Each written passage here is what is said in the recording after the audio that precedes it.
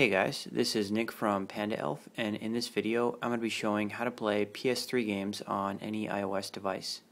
This video will consist of 3 parts. First, I'll explain how all this works, then I'll show some live demos, and finally I'll talk a little bit about our ideas for the future. That said, let me explain how this works with the diagram. There's 4 pieces needed beyond just a PS3 and an iOS device. You need a computer, a capture device, an input interpreter, and finally you need a custom version of everyAir running on the PC or Mac.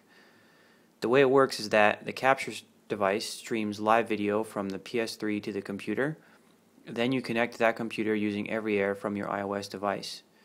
The custom build of everyAir that we use knows how to send tap and gesture data to the input interpreter, which then feeds the right button presses to the PS3. Admittedly, this process is a little bit cumbersome, but the results are really impressive. A little bit later I'll talk about our ideas for the future, but right now I'm going to start showing the video demos. So first up, I'm going to boot up Little Big Planet, and then I'm going to cut over to 2 clips without any input so you get a sense for the performance that we're seeing.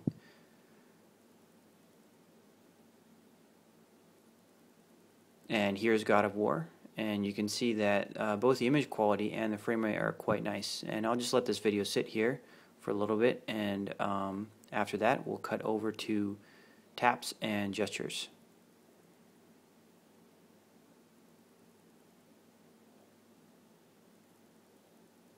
So here I am demoing taps, and you'll notice that I'm just tapping on the screen and it's executing a click over and over.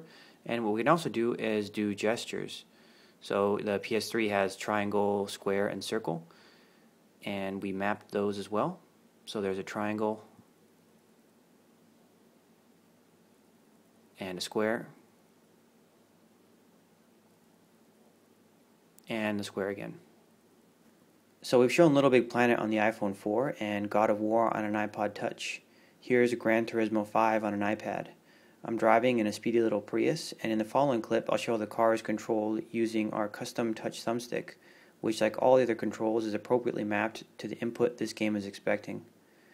This custom beta build of everyAir has hard-coded inputs per game, but in a future release we plan to make this public and fully configurable on both the PC Mac and on the iOS device itself. We want our control system to be fully flexible and robust. You might be wondering if any of this extra hardware could be cut out. The answer is that yes, both the capture device and the input interpreter are necessary, provided you're able to run your own software on the PS3. Maybe someday Sony will allow us to do that, and if they do, we'll be first in line to do so. Finally, this method would also work perfectly fine on an Xbox, but recent events around the PS3 make this device particularly interesting right now.